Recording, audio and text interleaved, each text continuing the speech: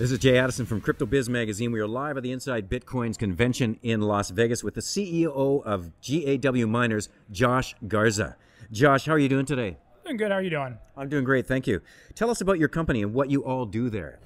So we do a number of things, but I guess the main thing that we're most well known for is we sell digital cloud miners. So we essentially allow people to get into the cloud mining business, low cost of entry, and kind of learn about it. And then as they learn, they can scale up from there.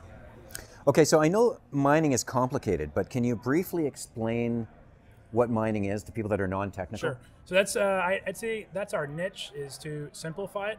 So we have taken out all like the pool configuration. So essentially, in a sense, what cloud mining is the same thing as regular mining, but just scaled across lots and lots of computers. If you don't know what regular mining is, essentially it's the act of confirming transactions, and then when a transactions confirmed by all these various miners are rewarded with the currency itself. So cloud mining is the same thing, but scaled across lots and lots and lots of miners, and that you essentially own a portion of. So what we do is that we take that portion and take out all the configuration and the complication of knowing, what's the best this or that, and just really make it simple, present it in an easy way, and allow someone to use their credit card and buy it whenever they want. That's fantastic. What is it about the company that makes you guys so successful?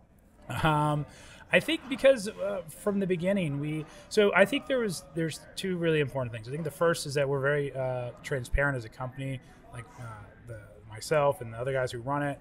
We didn't hide behind pseudo names, or I never even heard of that until I came in this industry. I'm used to having to say, like, this is who I am. Here's my LinkedIn. Here's this. Here's that. You got to be able to Google me. That's the industry I come from. So we were very successful because we were very open with what we did. And then as time went on, I looked at the market and said, well, one path is we could sell to the same people over and over and over and over again, like a lot of companies in the industry do. Or another path is that we can try to broaden this thing and put some zeros behind it and sell to the general population, which allows us to have a lot more zeros behind things. So we were successful because despite the market pressure to continue to keep things in a very technical way, we departed from that and said, we're going to make things simple and colorful, and make things drag and drop, and make, so we are very focused on making things open and accessible to new miners that know nothing about it, and enable, our goal is to make you be able to do it in less than a minute. Like, if we can't do our job in less than a minute, then we revise and revamp what we're doing. So you're really just making things really easy. Really easy for the audience. I mean, one of the things that we're trying to do is bridge the gap between the older financial audience and the crypto people, and that's really what you guys are doing. You're making it so easy that anybody can come along, hit a button, put their card in or whatever, and get going. And we've done a lot to kind of gamify the experience. We have like these boosts and these amps that people can apply on their miners, and they have fun and they talk to each other about it, and very cool. They can actually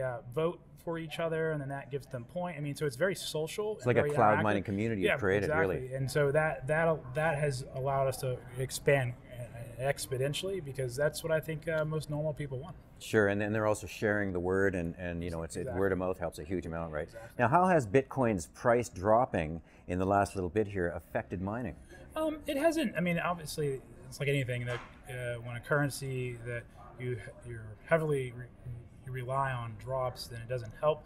Obviously our sales have dropped a little bit, but it's also interesting because when prices go down like this, a lot of times it'll shake out the folks that are in it for real short-term games.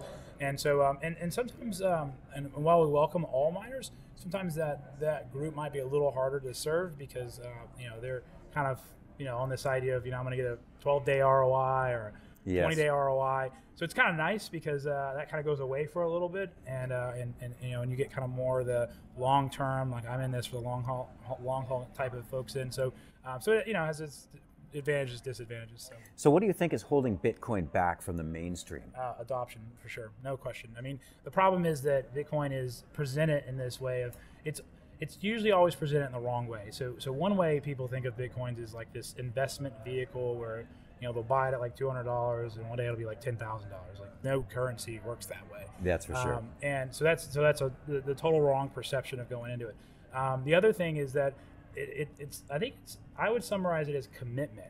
Because you get multi-million-dollar companies, $100 million companies, quote unquote, committing to Bitcoin, and all that really means is that they have a wallet address on their website, and when someone pays them in Bitcoin, Yes. they just cash it out back to USD.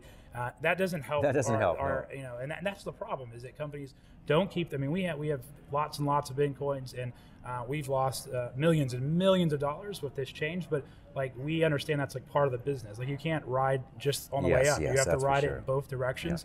And to this day, we still. I mean, I'm not joking. I made a rule that we would never sell our Bitcoins ever for USD, and for the last week, you know, every account I have is like, man, Josh is going lower, sell it, sell it, sell it. I know. But I look at it and say, no, like how do I have faith in the business that I'm in if I'm selling it out when when it's convenient? You know, I don't agree with that. So if it goes down, it goes down. You know, but I don't think it will. I think if more companies commit to it the same way, it'll go up. So I think it's really lacking. Sure, it has to, right? I mean, with everything we've seen with the adoption, with you know, PayPal, Square, Expedia. Look, I mean, everybody's. I mean, this adoption's got to help, right? It helps, but again, a lot of companies, I think it's more like marketing and trying to be trendy and things like that than it is a real. I mean, because you know, when you invest into this industry in a real way, I mean, again, it can mean that you know what you're holding on to becomes worth half as much the next day. Yes, certainly, yeah. It means that you have to figure out how to get your vendors to accept it, right? Yes, because yeah. I mean, again, it doesn't help to turn into USD and then pay your vendors. You got to get your vendors to accept. So it's a commitment. Like, it takes a lot of work in order to do it. So the easy way out is just to say, yeah, I'm helping, quote unquote. You know, it's almost, I liken it to like Wi-Fi. You know, it's like you know, remember how like for a long time there wasn't Wi-Fi, and then all of a sudden, you know, hotels were like, I offer Wi-Fi. Yes. And a bunch of hotels didn't offer Wi-Fi. And really, at the end of the day, was it about green connectivity? Maybe, but it was also because if you offered Wi-Fi, more people would come to your hotel. Sure. And so I think for a lot of people, companies accepting Bitcoin, that's what it is. It's more like, hey, I offer Wi-Fi, I offer Bitcoins, but it's not. That's different than making a commitment. It certainly is. Yeah, I think it has. I mean, it certainly must help a bit in that, you know, when you see the average person out there that's not technical, that's not into this sector at all, and they hear that, you know, PayPal and Expedia and all these guys are accepting Bitcoins, it's got to give them some comfort. Oh yeah, it certainly combats like this perception, this persona of it being bad. But again, I'm of the belief that the currency will do that itself. Like, it will become more legit. Like, as more people use it, as more people accept it, they pay their vendors in it. That adoption. I mean, it's not like a marketing, you know, scheme type of, you know, if it's just used normally, then normal people will start using it. Yes. And then, you know, so you know what I mean? It doesn't need like I know what you mean. yeah.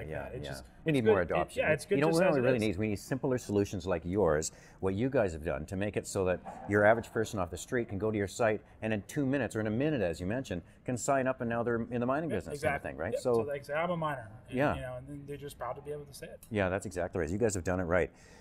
Josh Garza, CEO of GAW Miners. It's been fantastic talking to you today. I've got one more question. Sure. The price of Bitcoin, January 1st, 2015. I think personally we're going to end up back in the $600 to $700 range. That's my guess. Sounds good to me, Josh. Thanks kindly for your time. No problem. This is Jay Addison from CryptoBiz Magazine, live from Meckler Media's Inside Bitcoins Conference in Las Vegas. Remember to subscribe to CryptoBiz Magazine at CryptoBizMag.com. Follow us on Twitter at CryptoBizMag. Thanks for joining us, and learn more at CryptoBizMagazine.com.